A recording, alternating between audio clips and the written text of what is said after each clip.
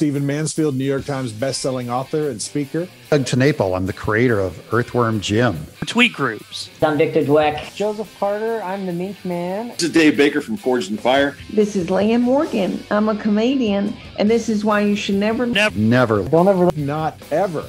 Don't waste your time. Oh, you really should. Listen to those darling, yummy Reverend and the Reprobate. Hey, everybody. Welcome to the Reverend and the Reprobate. I am Lucas Pinkert. I'll be playing the part of the Reverend today. And with me across the table is a guy whose mom never taught him how to press the record button. Yep. It's Danley. I'm sorry I didn't do that, Gibson. Yeah. The we Reprobate. don't have a center cam for some of the episode today. Yeah, but our audience wouldn't know that unless we told them, because they'll see it at the beginning. You just said it. No, I alluded to the fact that you didn't do something, which our audience wouldn't be surprised at. Lucas. Danley. What's the difference between Noam Chomsky? Today on the show, we have our friend Stephen Kent, who is the author of How the Force Can Fix the World. He's also good friends with the dad and the two sons over at Tatooine Sons. Those ladies. Those ladies are always stealing our bits. The ladies and gentlemen over at Tatooine Sons. Thanks to David Jesse for putting us in touch with Stephen. Oh, yeah. Stephen's awesome. You guys are going to love him. Yeah. I'm sorry for no center cam. The episode is centered around some basic virtues that he talks about in the book that are very prevalent in the Star Wars series, and that are things that as children that we knew, that we held on to, that we saw were important, and as adults we've kind of strayed away from. And he talks specifically about humility, empathy, the need for redemption, how we can overcome fear, and all the things we learn about in the Star Wars series. And talks to him about how we can practically take those things. He makes a great case for episode 1 being a good story and a good movie. He does, and he talks about free range parenting, which Cheetos are the best, what Linkin Park album Thrawn would use in order to get inside his head to be able to strategically outwit him. All that stuff on this episode of The Reverend and the Reprobate. Make sure you like, subscribe, ding the little bell to get notifications. Like go ahead and give us 5 stars. Go ahead and whatever you're watching, go ahead and do it. Because you can always undo it. Yeah, you can always undo it. Stephen Kent. Danley Gibson on our airwaves today. We are joined with probably one of the most accomplished, I think, not just voices that we have, but he's younger than us, which means that I kind of hate him because he's done so much stuff with his life that we'll never do. A journalist, political commentator, and the author of How the Force Can Fix the World. It's the host of the Beltway Banthas. It is the wonderful, fabulous, the very talented Stephen Kent. How are you, sir? I'm doing very well. That is my favorite introduction I've ever received. Thank you. Well, you're welcome. Absolutely, yeah. And the wonderful part about it is I did that a great job. It's all true. And I think that's don't say that. Don't say that about yourself. You've got a wonderful, wonderful setup here for this podcast. I'm looking at your awesome camera setup, your table. Thank you. Here I am in my basement, and it's a disaster. Well, everybody has to start somewhere. Thank you, and I accept that compliment. Yeah, shut up. It's all him, right? Yes, it is. So, man, I really don't know where to start. Hold There's on, so much stuff to get into. But I'm more charming and handsome. This is true. Go ahead. There's so much stuff to get into with the book, with the work that you do on the podcast, not just with Beltway Banthas, but also with Right Now, with Rightly, the YouTube show that you host. There's so many avenues that we could go, but I really want to focus in on the book because I've spent the last couple of weeks going through it and reading it, and I think the idea of using Star Wars as a premise to bridge the gap between political and personal ideologies is phenomenal. And you really talk about that in the intro of the book. You say that Star Wars is a lifestyle, Star Wars is a philosophy, and that's one of the things that you are aiming to get the reader to understand in your book. How is it that you came about this conclusion, and how do you think that Star Wars as a lifestyle and philosophy can help to change the world? All right. So first of all, I have a question to begin. Which one of you is the Reverend and which one of you is the Reprobate? Wait, if you had to guess, what do you think? Lucas is the Reprobate. Oh man, that is the exact opposite. Nope. I am the Reverend. I am the Reverend. Yep. All right. Well, I am, but very close. I am a Sith. Okay. All right. All good. You're more of a gray Jedi than a Sith because you can't go full dark side. That's true. Yeah, your child would be too disappointed in you. You're a child that you're not supposed to have since you've made unnecessary emotional attachments. Yeah. No, but to answer your completely fair and inbounds question, how do you come to the conclusion that Star Wars is something of a philosophy and way you order your life?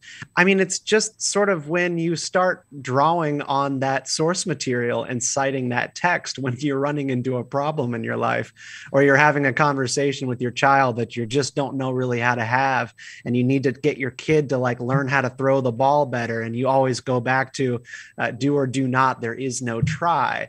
Like Star Wars is this story with so many great lines, points of view, philosophies that George Lucas and I suppose Disney at this point have just sort of like all hammered into these stories to put together a Star Wars view of the world, right? And there's sort of these threads that go throughout all of the different trilogies that give it, I think, a narrative sense of what these movies are about. Avoiding excess, self-control, good intentions do not always lead to good outcomes. These things are consistent throughout all of Star Wars up to this point, which is in its credit, right? But this is something that I've come to, and I'm a Christian myself, but like, I've never been a very good bookish Christian. I've always gone to church. My sister is a touring Christian musician and artist. She tours the country with her husband and her 3 amazing kids. And she is the kind of person who, if you need some help, she can give you the verse and the chapter. And I'm like, that's really great. I wish that was me. All I can do is tell you which Star Wars to watch. And that's kind of how I think about this and why I wanted to write this book. A little bit of political science and a little bit of self-help. I can relate to that. I am curious. I've never heard bookish Christian. How would if you were to define that, what is that? What is a bookish Christian? A good Christian, someone who actually knows the Bible. I mean, that's kind of what I'm referencing there, is just the kind of Christian that I always have wanted to be, and I've just never woken up and seen that person in the mirror. It's my mom, it's my sister, it's these people who can give you the verse, the chapter, exactly what page you need to turn to find the advice that you need for your problem or the thing that you're going through. It was all the Bible. For me, drill it's always kids been you pop beat up. culture, right? It's been comic books, it's been Star Wars movies, it's been this and that, but that's kind of for me what that means when I say bookish Christian. Yeah, that makes sense. I mean, Danley was busy beating up Bible drill kids, and here Stephen is talking about how that is what the bookish Christian is like. So no, I understand. The now. exact children you picked on were the ones that, that he's giving us. Not a scold, not the person who's hitting you over the head with the book, but the person who really knows it. Nerds. So I admire that kind of person. I one day hope to be that person. I figure I still have time. Well, I think that is a good point. To your point of there are universal truths in Star Wars that you can apply to the real life, to the real world, like the Jedi meditating and finding the inner peace and not attacking. Those are things that you can teach your children. You can use Star Wars as a in real life. I know it's not a great point, but you can use it to fix the world, which is what he posits. What he posits in his book. Well, as soon as the book was turned into the publisher, it became fixed. So there are no problems in the world left to solve. Oh, wow. I'm very, very happy to announce that. So we did it, guys. There you go. And in October, you can purchase your copy of the book and solve all the problems in your world. No, absolutely. So you've got several chapters in the book. I think I've got 7 or 8 that are written down here, and you go through each chapter is given a title, but it's also given kind of a characteristic that is associated with it. Redemption, balance, choice, humility, empathy. And you go through some things that are very important. It's really a list of virtues that not only that Star Wars talks about, but also that are things that each one of us can identify within our own tribes and how they're used, and oftentimes how they're out of balance whenever we're interacting with people that either don't hold the same values or that disagree with us. And I want to start off with where you start the book with, and that's with humility. And I love the example that you use about Princess Amidala, and I want to know Yeah. based on the way that our social media algorithms have kind of turned us inward as far as we only get to see the things that we want to see. How is it that adopting sort of Princess Amidala's example can help reorient us away from a me-centric or a universe that's just kind of surrounded around my feelings, preferences, and thoughts? Yeah, so I am absolutely an episode 1 apologist. I look at that movie all the time and I find something else new in it that I am excited about. And one of the things that I came to believe just a couple of years ago is that the most profound message of episode 1 is a message of leadership styles. And it's the one that we see enacted by Queen Amidala, also known as Padme, in that film, as she is trying to figure out how to deal with the droid invasion by the Trade Federation, which has pretty much split the planet of Naboo in two, forced the Gungans underwater, and forced the Queen off-world. This is sort of the chapter where I ended up inadvertently making the case for child monarchies, which was not exactly what I had gone into plan. But, you know, what I learned in sort of studying the Naboo case was that Padme, and it's not apparent on screen, but she is 14 years old when this whole situation unfolds on her planet of Naboo. She is 14 years old, the right sovereign queen, the elected queen by the people for Naboo to lead. And then her predecessor and whoever came after her successor, they were also teenagers. Their youngest queen on Naboo was as young as 7 years old.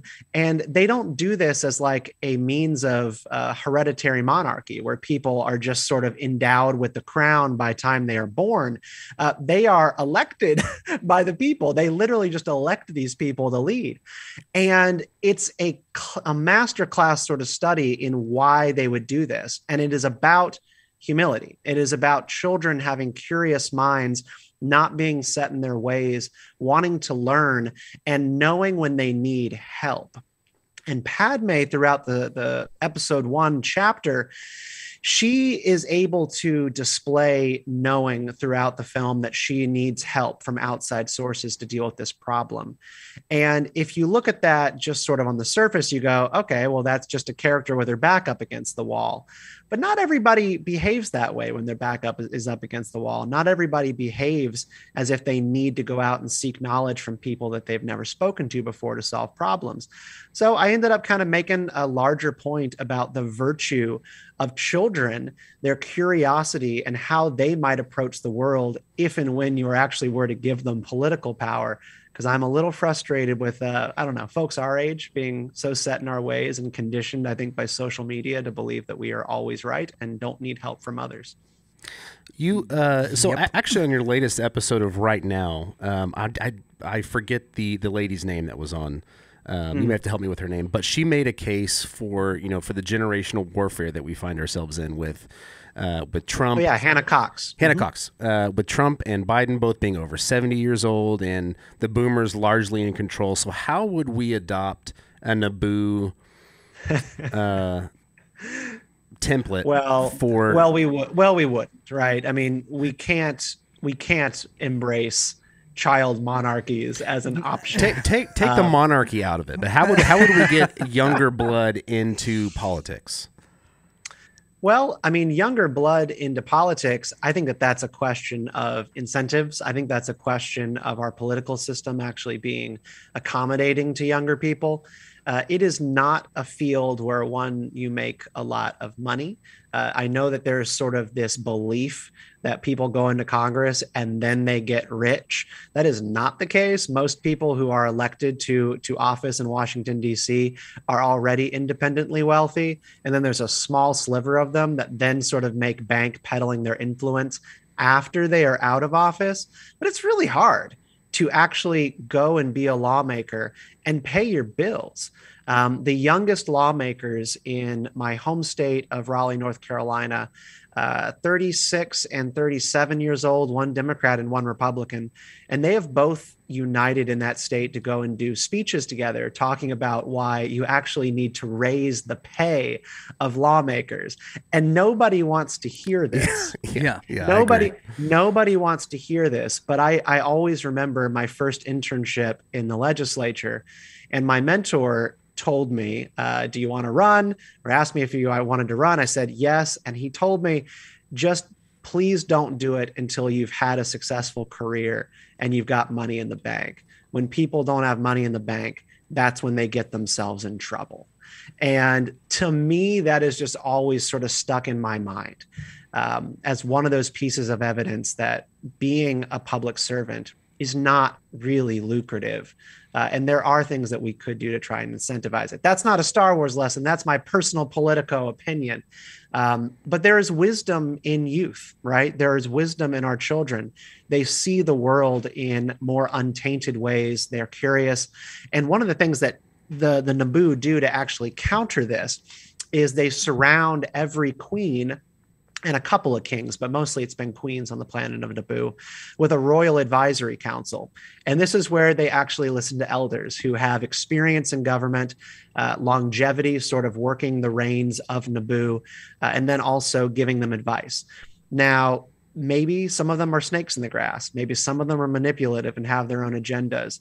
But I make the case that Padme is sort of a good example of when Jesus is talking to his disciples and he tells them to go out, and maybe you can correct me on this, Lucas, but not be like sheeps or doves, but to actually be as aware and aware of sinners, right, as a snake would be, like to be really on your toes.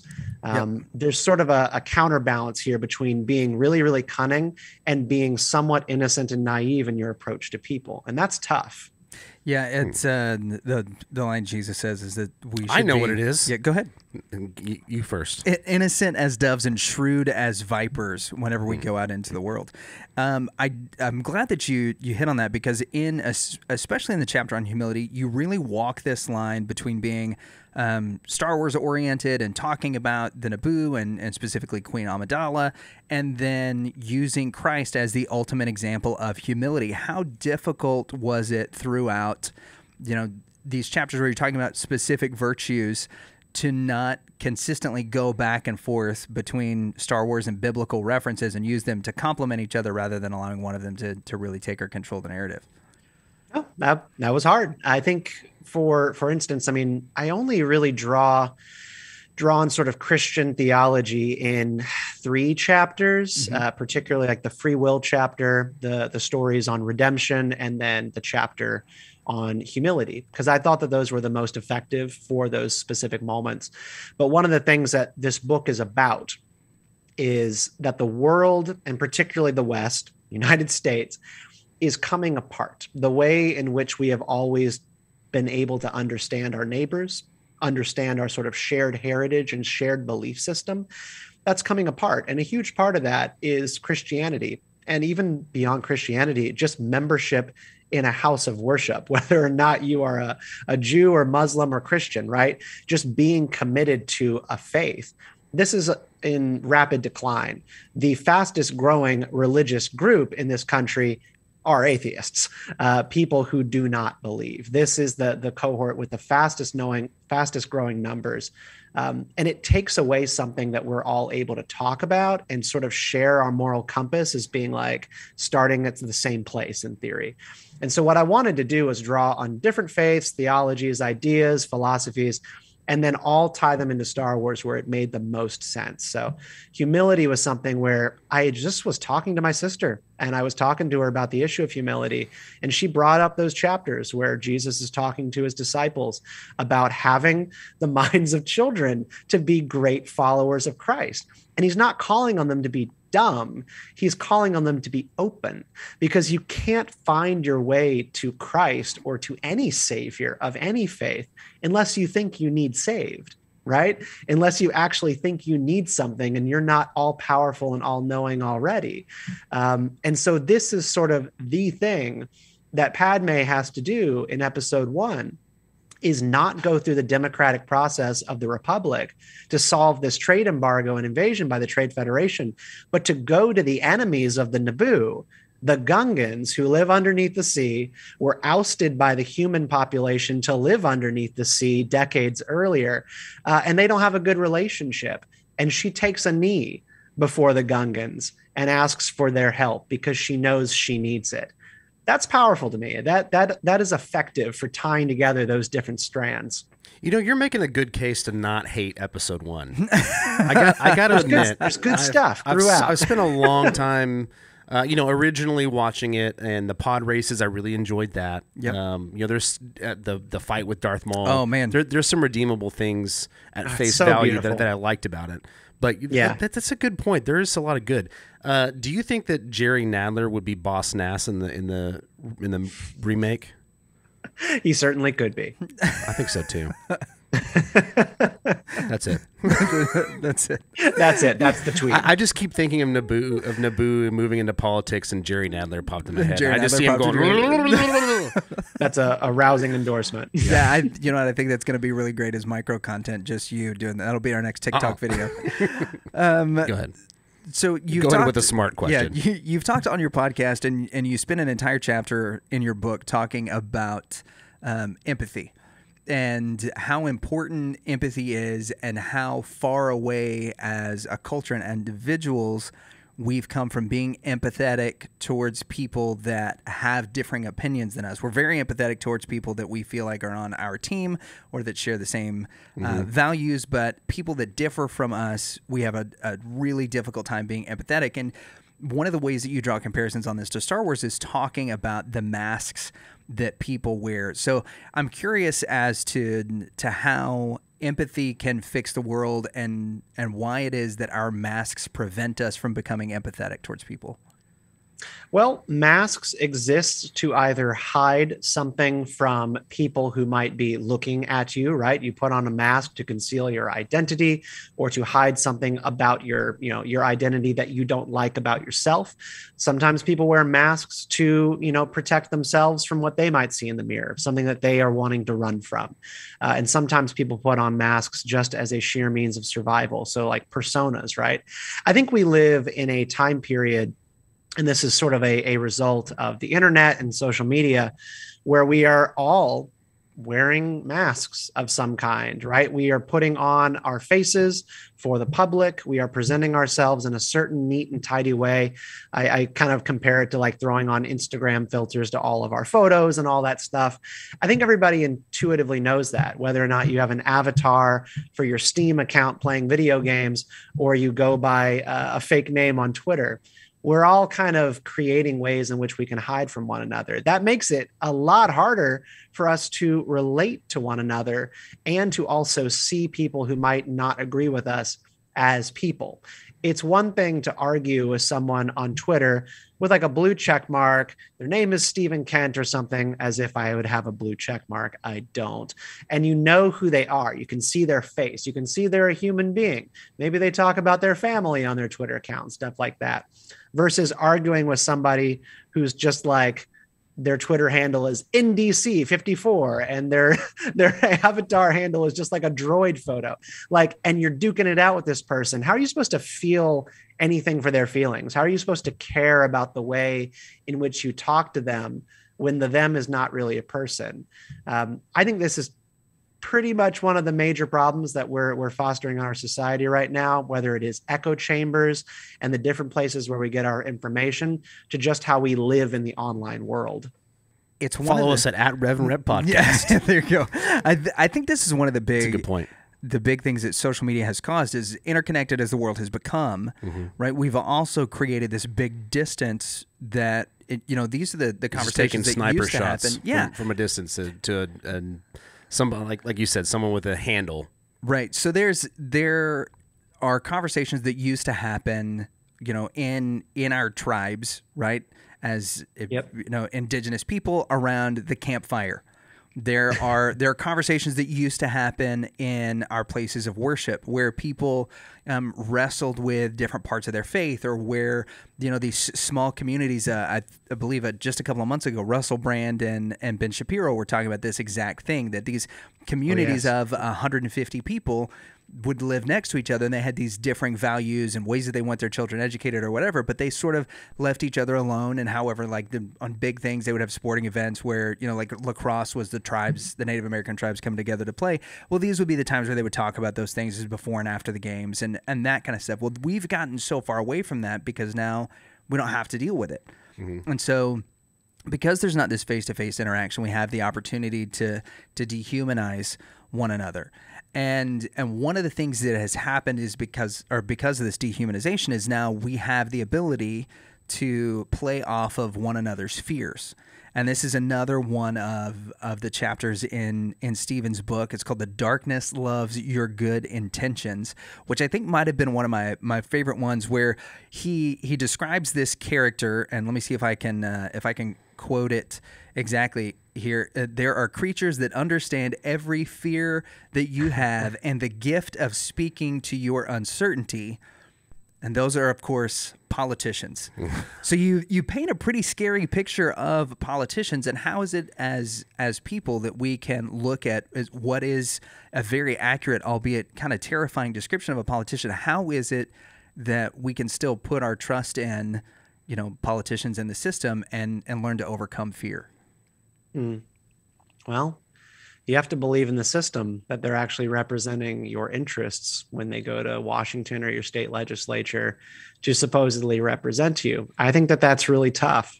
But, one of the, I guess, related points, right? So like in a representative democracy, you have, right, like AOC coming from Brooklyn to represent a specific House district in her town, right, in her city. And it's just kind of striking to me that she is like a national lightning rod, that we all have to have an opinion about this person who's representing one narrow Brooklyn district in New York City. Did you see her dress at the Met? Oh my God, the dress. I've tried to stay off the the dress discourse and on the mask discourse for all of their servants at the Met Gala. Yeah. That has been something I've tried to keep my focus on throughout. Mm-hmm. But no, I mean, like, we sort of have this consumer-based, individualized culture, which, guys, I'm a libertarian. I have been for many years. I feel comfortable in that sort of skin politically. But there's a real trade-off to this idea of like the market knows best and everybody can sort of have a society or entertainment and a politics that is catered just for them rather than a thing that we share. And I think one of those obvious pitfalls is everybody is just able to sort of pick the information they want, pick the entertainment that they want, pick the circles that they're going to run in, and never hear from authentic people on the other side unless they really go out of their way for it. The chapter on empathy that you mentioned, it's about masks. It's about different heroes in Star Wars, Luke and Rey, eventually having to grapple with the fact that there is a human being underneath the mask of their opponent, Kylo Ren or Darth Vader. Luke is first faced with that realization, not when he learns that he's his father, but when he has the vision on Dagobah fighting Darth Vader in the cave, and then he lops off his head, and then it breaks open and he sees himself underneath it, calling him to realize for the first time so far in the story that he too could be someone just like Darth Vader. He too could end up in that suit if he's not careful. Rey kind of has the same sort of realization in The Force Awakens when she chides Kylo as being a monster. And his response to that is or she calls him a creature in a mask. And his response is to pop the mask off, slam it down on the ground, and then just stare at her eye to eye. And she sort of is taken aback. You can see her fluttering a little bit. Maybe she really thought he was cute, or she was just a little bit disturbed by the whole process. But she was like, oh my God, this is a person. This is just a boy. And he's like no older than me. What does that mean? I wish we all had more experiences like that with political opponents, with people who scare us. I mean, don't you ever wonder like who some of these people underneath the masks and garb and black bloc and Antifa are? Like, I really want to know, because I certainly, against some of my best instincts, can demonize people and be like, yeah, these people are like scum of the earth. Never want to know them. Never want to know them. And I probably do. They're probably someone who they probably are people who like go to your same restaurants or like hang out in the same downtown as you do. They're your neighbors. It's kind of freakish, but it's something we need to grapple with. And there is always hope. Saul in the Bible is a good example of that. Tell us more. I'm trying to figure out which Saul you're talking about. Like King Saul? Or are you talking about Paul? I'm talking about, well, he changed his name, right? Yes. Yep. Yeah. Saul to Paul. Yes. Yeah, Saul to Paul. Okay. That he persecuted and killed Christians, and then ended up being redeemed and finding a new torch to carry, one for God, one for light. And he wasn't canceled. He was not canceled. He was given the chance to he became the champion essentially of the early Christians. He was given the opportunity for redemption. Well done. How was that? That's a good segue into chapter 5, redemption or a reckoning. I am handsome and smart. So the chapter on fear, I've got one other question specifically about that. Is in that chapter you talk about this memory of an icy text message that you got from a neighbor. I want to know this too. And you don't tell us what the text message is. Now, I'm curious about the whole story, but I want to know, what was the text that your neighbor sent to you when your daughter asked if his kids could come play? It was something along the lines of, and this is like suburban passive aggression, right? Would really appreciate it next time if you would let me know before your child rings the doorbell. And it was like one of those just curt, written in a polite way, period at the end sort of text. And you read it and you're like, okay, are you pissed? Like, what is this? So no, that was the text message. And I did find it offensive. And I've been mad about it for years. Was it a mom or a dad? It was a mom. Yeah, it sounds like a mom note. See, well, I got some of those too. This goes back. I don't know if you're familiar with a friend of our show, Kira Davis, who is the editor at large at Red State, and cool. Kira has talked about that exact kind of thing happening. Is that her kid one time went to the wrong door, rang the doorbell, and they had a Ring doorbell, and the family was like, don't know if you guys have seen this suspicious looking young lady of color that's going around checking in people's houses, looking in the windows.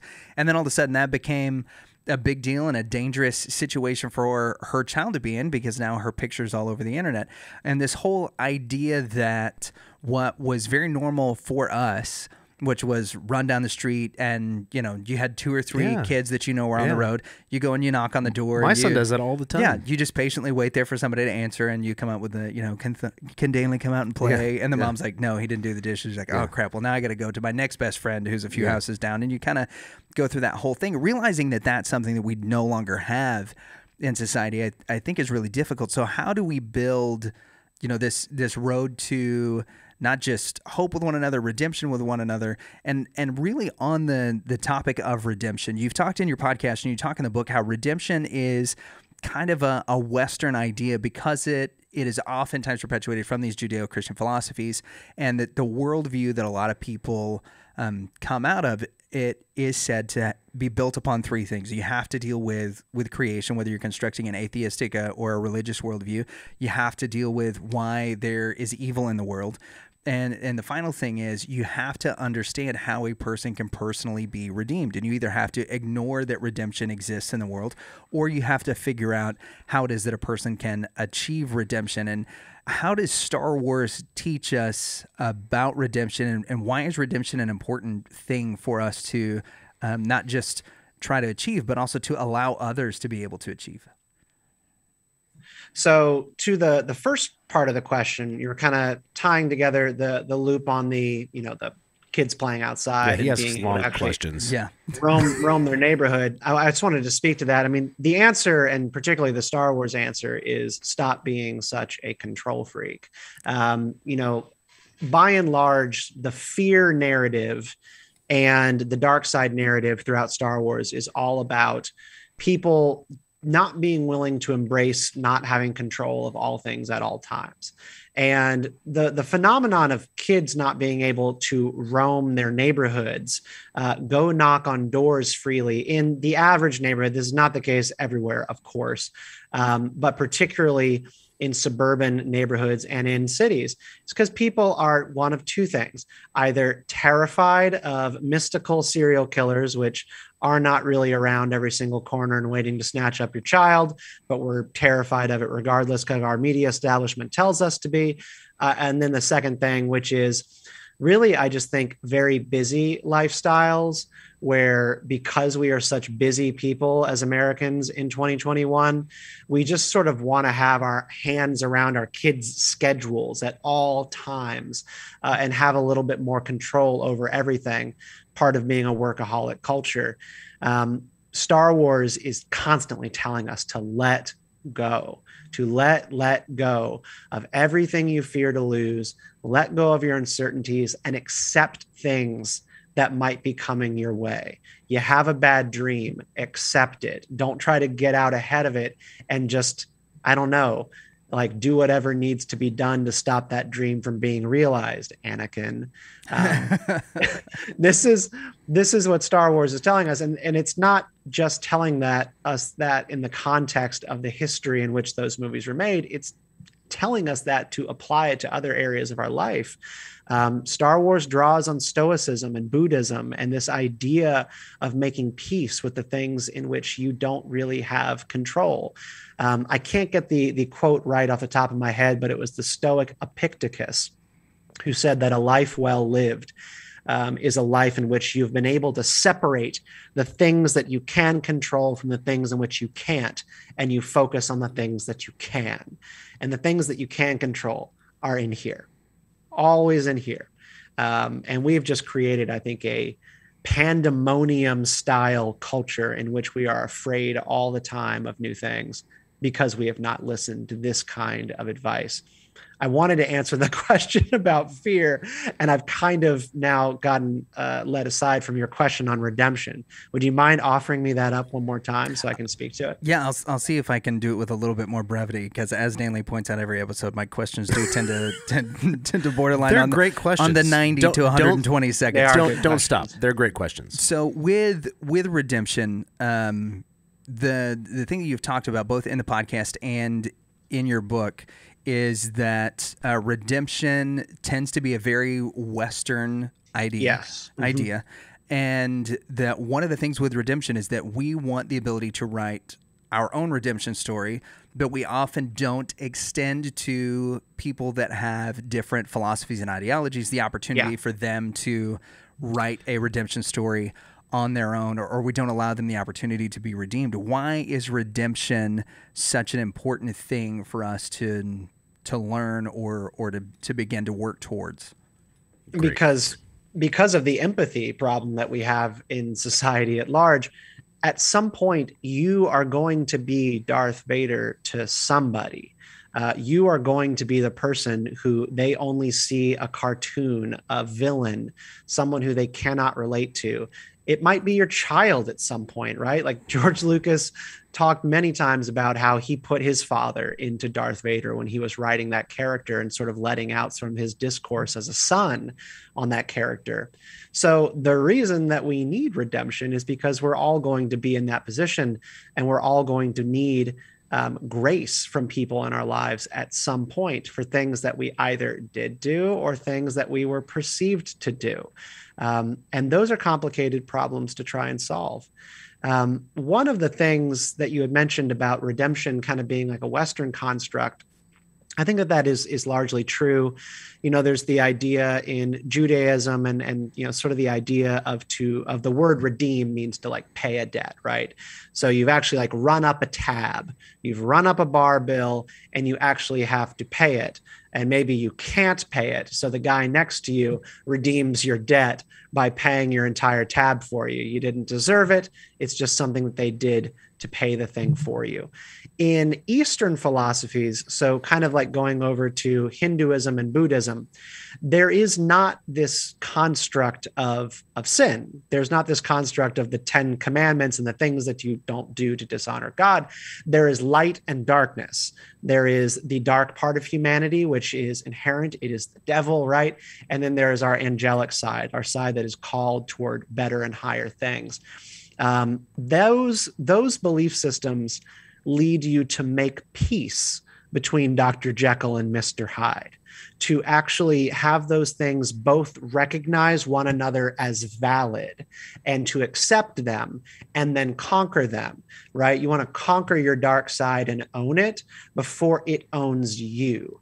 And I think one of the things that we do in Western life and in Christian life, and I believe it is a higher calling to suppress some of our darkness, like to not recognize it as being equal, but to actually actively try to say no to it. That is the calling, I think, of a Christian at least. And it's very, very different fundamentally from what Yoda learns in the Clone Wars about conquering his own shadow so that he can achieve eternal life after death, which I suppose we can talk about sort of the fundamentals of force ghosting here. Yeah. Yeah, which is that I don't think that the way that they portrayed Anakin in Return of the Jedi after 2004 is an appropriate way to show a Force ghost, because it should still be old Anakin. Yeah, I agree. No. The prequels are my Star Wars. I don't know how old y'all are. I'm 1989. We're 85 models. So okay. we're just a few years older than you. We're the same age just as like Brian Stelter. Oh God, Brian Stelter, he looks like he's 50. We discovered that today, that he was born 2 months before and I was born 2 months after. So Brian Stelter is the Oreo. And then I poured a stiff drink. Yikes. Yeah, we couldn't believe it. Yeah. So no, the prequels were my coming of age Star Wars movies. I was really young when the 1996 re-releases on VHS came out. So the prequels were like my Star Wars. And so when Hayden Christensen is worked in there at the end of Return of the Jedi, I go, yes, that's for me. But I totally understand why that rubs people the wrong way. I mean, to be fair, I don't really care. Yeah. Well, there you go. Everybody cares a little bit. There you go. I'd prefer the old, because that makes the most sense to me, that Darth Vader lived past being a very handsome 20-something. Yeah. We don't see but young Anakin Yoda. Skywalker died on Mustafar. And I think that for the spiritual aspect of Star Wars, death of the self is part of Sith and Jedi philosophy. Now, it might just be sort of like this Sith cultish part of their religion, right? Where they say Anakin Skywalker is dead. You are now Darth Vader. They are being quite serious when they talk about that, the idea of dying to the self. And spiritually, if you take the Sith at their word, that they didn't make this philosophy up out of thin air, that it comes from something, Anakin Skywalker died on Mustafar, spiritually dead. I think it still makes sense for him to reappear at that moment and at that age. But there is an element of it that is hokey, right? Because Obi-Wan is old. Obi-Wan is old. Yoda is old. And then Anakin's a 20-something-year-old. And that looks odd. Well, at the end of Return of the Jedi, who would he have been then? Because he seems to reject being Darth Vader and throws the Emperor, betrays the Emperor, turns back to good. So who would he be at that point? Yeah, that's a great and fair question. And that is a return to Anakin Skywalker. That is like he does return to being Anakin at that moment. Anakin. Yeah. And he is old. It's a completely fair argument to make. I'm just sort of laying that explanation flag out there. Okay, but if that's what we're going to do, and he's old Anakin as the Force Ghost, then why does he have arms and legs at the end of Return of the Jedi? The only way to really make him to where he stands with the others. Be like the genie just floating in the air with dust? He would need to. They'd have a special Force Ghost chair for him to be in. So there was. I think that would be kind of a bummer if Qui-Gon Jinn, like as a Force Ghost, had a big hole in his chest. Right? Yeah. Go for it. As a follow up on something you mentioned, you mentioned the creation. Yeah. Right. Do we know? Cause I'm asking out of ignorance. Do we know the creation story of Star Wars? Oh yeah. What's the creation story in Star Wars? the creation as long story as of Star Wars. Yeah, as long as it's not midichlorians, I'm gonna lose it if it's midichlorians. So we were talking earlier. I mentioned in my lengthier version of the question on redemption that every worldview has to contend with three things. It has to contend with how things were created, why evil exists in the world, and then whether or not there is a form of redemption, and if there is, how you achieve that. So what is there a creation story in Star Wars? It doesn't include midichlorians because I will lose it. So yeah, this is me going like completely off the cuff because there has not, to my knowledge, been anything staked out on this yet. But the Force, as Yoda describes it, connects all living things. It surrounds us, binds us, ties the galaxy together.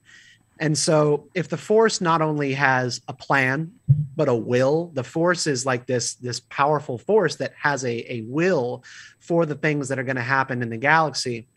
I think it is completely reasonable to say that life itself was born of the Force. The first midi-chlorians, the microorganisms that pop up in the galaxy and start forming planets and worlds like we might understand it in some of our, scientific texts about how frogs became man and all that kind of stuff. Like, I think that it all comes down to the Force just being this energy and then having a will to design and build. But I don't know. They've never really unpacked that.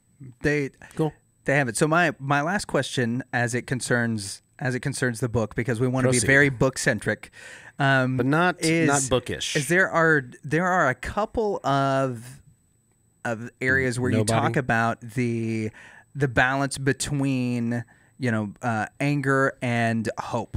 And how do we return the scales to order when it comes to anger and hope? And I think that there are two characters within Star Wars that we've seen that do a really great job of that. One of them you see only in the show Rebels, and it is the character Bendu, who is a very ethereal character who helps out Kanan through through a couple of different seasons, but through several different stages of his growth as a character and as a person.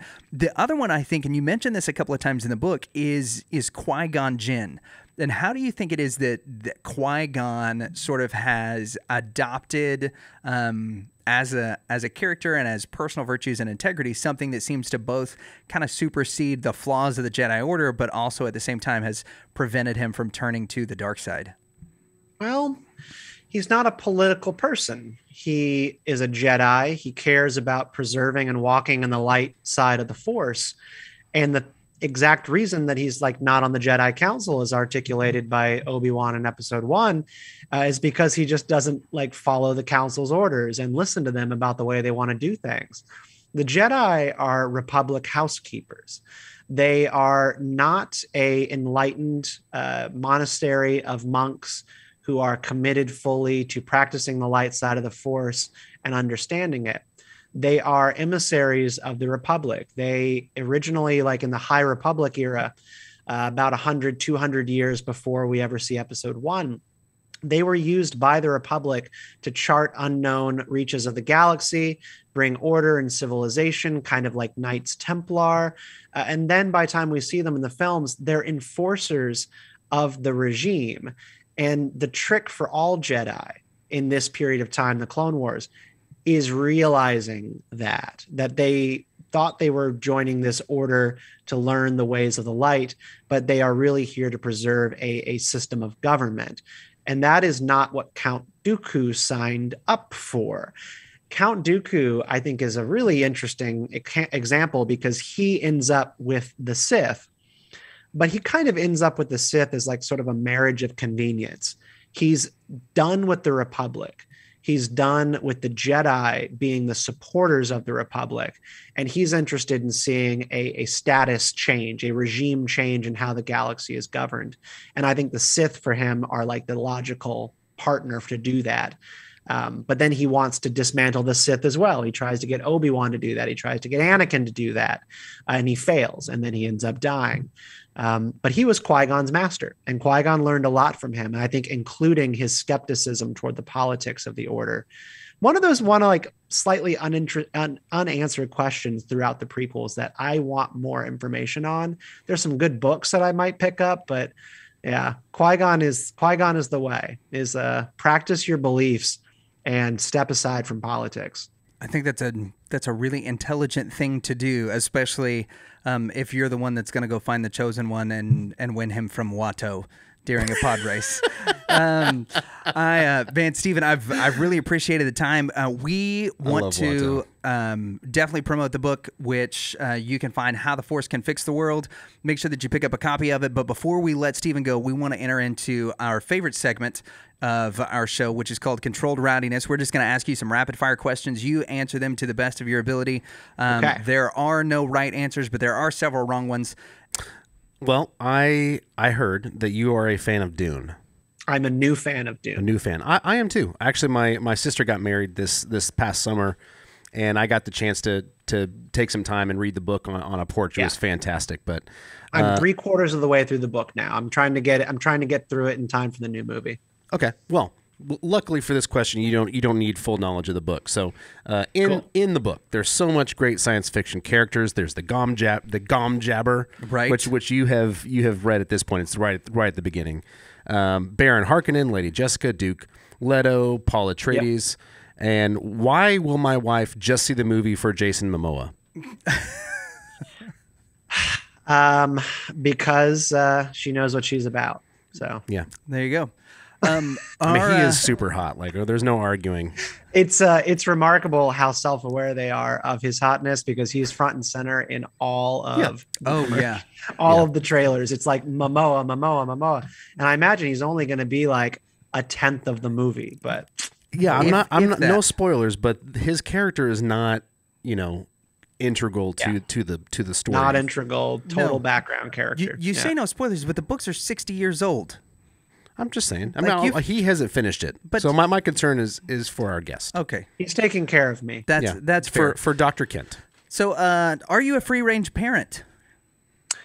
I aspire to be every day. I let my kid out of my sight as much as I can, but I don't subscribe specifically to like that very specific sort of lifestyle choice that some people make in the libertarian movement. I wish I lived in like a place where that could be done better. Just like our living situation, I try to send her out and just like out of my sight as much as possible, though. So yeah. So libertarian, right? Yes. Does Ross Ulbricht deserve to have his sentence commuted? Yes. We agree. We agree. Yeah. Absolutely and completely. Which dark side force power do you wish that you could have? It's lightning. Sorry. I mean, it's lightning. It's kind of a combination of just like, I always loved Palpatine growing up. He was my favorite character. And then also my love of Dragon Ball Z. And I just always wanted to shoot power out of my hands to destroy my enemies. So it has to be lightning. What are the top three? So we got lightning at number one. What are the next two? Well, then there's Force Choke. They also have the ability to crawl inside your mind and invade your thoughts.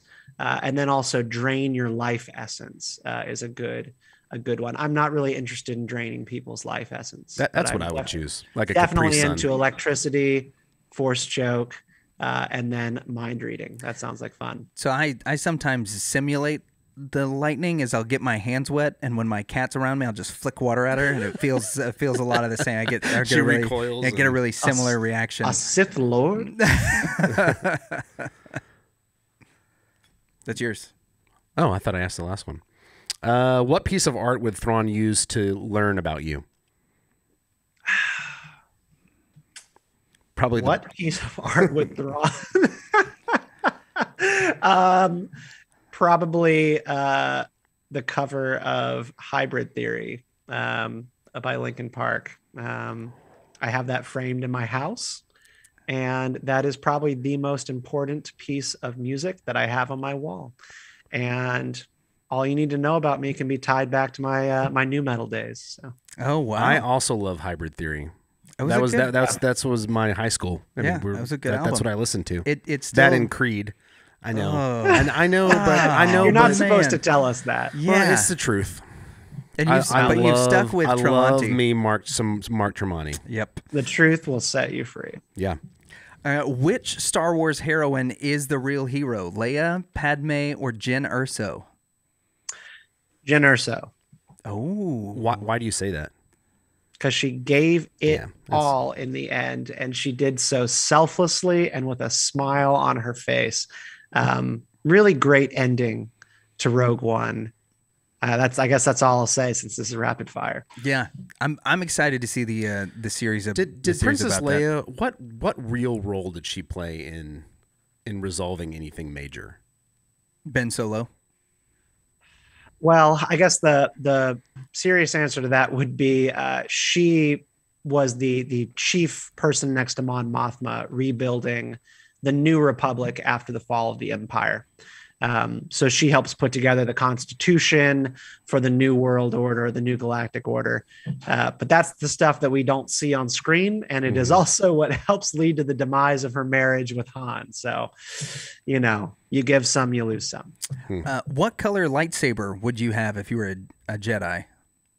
I would have purple. Yay, very nice. Can you have red and be a Jedi?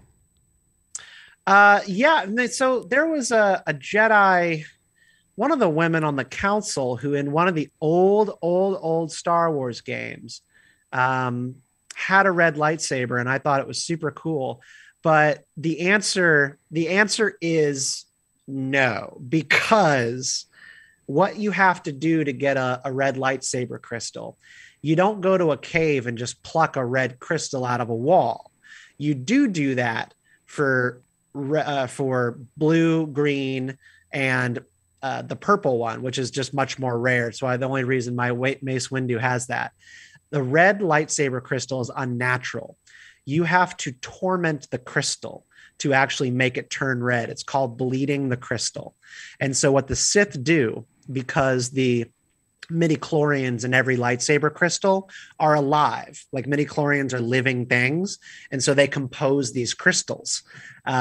They basically use the force on the crystal, and they pour their anger, their pain, everything they hate into the crystal until the crystal breaks inside, until they've broken the spirit of the force the crystal. And then it bleeds. And that's what they call it. They're bleeding the crystal. So you have to torture something basically to get a red lightsaber, which is cool. I learned that a couple of months ago reading some of the new comics, and I was like, okay, I'm with you. This is neat. So ultimately a Jedi wouldn't be able to have a red one unless they found it or something. Unless they found it or picked it up off a body. Yeah. So why are Ahsoka's new lightsabers white? I have no idea. That's what I want to figure out. They look super cool. I have no answer for that question. Yeah, they do look super cool. All right, go ahead. How do you forge an ice? It's a terrible question from our producer. With an ice tray. Yeah. Hey, there we go. We got a legit answer with an ice tray. All right, last question. Cheetos, crunchy, puffy, or flaming? Crunchy. There you go. That's the only correct answer. That's it. All right. Puffy are for sodomites. Stephen, thank you so much for the time. Can you tell our audience where it is that they can find you on social media and how it is that they can get a hold of the book? Yeah, you can follow me on Twitter at Stephen_Kent89. That's Stephen with a PH _Kent89. My political talk show is on YouTube. You can go to youtube.com/RightlyAJ. That's /RightlyAJ. And my book is How the Force Can Fix the World, Lessons on Life, Liberty, and Happiness from a Galaxy Far, Far Away. Comes out here in just a couple of weeks. Would love it if you'd pick up a copy. We'll have links to all of that stuff in the show notes. Stephen, thanks so much for coming on the show, man. We really appreciate it. This was a lot of fun. The Reverend and the Reprobate. Thank you for having me. Yeah, man. Thanks for coming. Stephen freaking Kent. Kent. What a phenomenal guest. What a guy with just a great mind. And I think when I introduced him that I was being really accurate by saying that I am a little jelly of him. Yeah, for sure. I mean, the guy's done a ton of stuff. Don't be jelly. Okay. he said he was born in '89, which means he's much younger than I thought he was. To be 4 years younger than us and to have accomplished so much more just makes me want to fly to DC and punch him in the nose. No, he's a great guest. The book, How the Force Can Fix the World, is amazing. I thought it was really insightful. I loved hearing about it. Yeah, you loved as we hearing about it, discussed, yeah. I didn't read it, but I really loved the comparisons of what's going. Again, he made a good case for episode 1. Right. Like, there's some redeemable qualities in a movie that I had previously dismissed for the most part. Aside from, like we talked about, the lightsaber duel with Darth Maul was the best one. Oh my gosh, yeah, it's absolutely incredible, and the pod races, especially for a young Loved guy. it. I had the ton game of on. fun. I had the game on Nintendo 64. Oh, that was so great. With Sebulba, where you can use your vents to shoot people off. Right, and then Mars Go was one of my other favorites. I thought was a ton of fun to get to play as that character, and then you could use Sebulba every single time. upgrade the pods and all of that stuff. Using Sebulba's pod is the same as using Oddjob on GoldenEye. It's not fair. It's a cheat. Yeah. But it was a ton of fun, not just playing the games, but getting to talk to him about the way that Star Wars has influenced not just pop culture, but in a lot of ways, politics. And we didn't talk to him about this in the episode, but we do see it often mentioned in his book, is that one of the ways in which politicians across the aisle use Star Wars really as a way to bring people together on the same topic is they will describe a common enemy as, we realize you're not the Galactic Empire. These people are the Galactic Empire. We have to band together, or else we're going to lose to, the enemy. Mm-hmm. And they use Star Wars as a way to help one another understand who a common enemy might be, or to describe, the other side is, we need you to, I don't need you to be Qui-Gon right now. I need you to be Obi-Wan. And we see all these really weird things that happen in politics where they're using Star Wars as a way to bridge the gap. And I did think that there was an interesting point that Stephen made, is that it used to be that our religious affiliations were able to do that we had this common set of core values that we upheld, and so therefore we could say, you know what, we're both coming, even though we have some things that we disagree on, we're both coming together as Christians, and so we have these, common core set of values that we're both observing. We're going to be mutually respectful of one another. We want to make sure that we do the best thing for the people that we're representing, and on and on. And as that has diminished, as the world has become a lot more atheistic, Stephen's kind of discovered this sweet spot in that Star Wars, even though it is, as the guys on Tatooine Sons would describe it, the mythology of today, mm-hmm. it has that ability right now. We can all relate to Star Wars. Yeah, to kind of create that sort of shared value system. Even Jerry Nadler. Which is such a cheap shot of Jerry Nadler. If Boss Nass's pants were a little higher. So I want to know, Danley, what was your favorite chapter in the book after you heard our discussion about it? Humility. Yeah? Yeah. Why? I don't know. Yeah. I think an apology is in order. For? Not for not reading the book. Yeah, I never said that I would. You're always never reading the book. Yeah. But there have been a string of mishaps, which I think just got cut out of the beginning. Maybe, potentially. So I'm sorry for almost breaking the TV. Yeah. For not turning on the center cam for most of this episode, and for unplugging the camera to charge my phone on the previous episode. Well, I accept your apology, and I'm exercising humility. Yeah, and I'm going to be empathetic and allow you the opportunity to redeem yourself. And I am going to hope that things will be better in the future and that you will make choices that restore balance to our show. I think we hit every chapter except for, here we go. I fear that might not be the case. Great. Hey, everybody. Thanks for watching the Reverend and the Reprobate. Make sure that you like, subscribe, ding the little bell so that you can get notifications when new episodes come out. And also, one last apology. Colton, I said your question was stupid. I love it. Yeah. Okay. I'm getting a signal from Colton give telling us us to end. give us a 5-star review or just a regular review on iTunes or I say iTunes, Apple Podcasts or Podchaser. Look, it doesn't cost you anything. Give us 5 stars, right? Yeah, there you I'm go. asking you to. You get to pay $1 per star. Just give us 5. We'd really appreciate it. It also helps us to get great guests like Steve and Kent on, because when they go and look at the show, they see that we've got high reviews. It does give them incentive to want to come on and to help out. Thanks, you guys, for listening, and we will see y'all next week. I'm Stephen Kent, and this is why you should never listen to the Reverend and the Reprobate.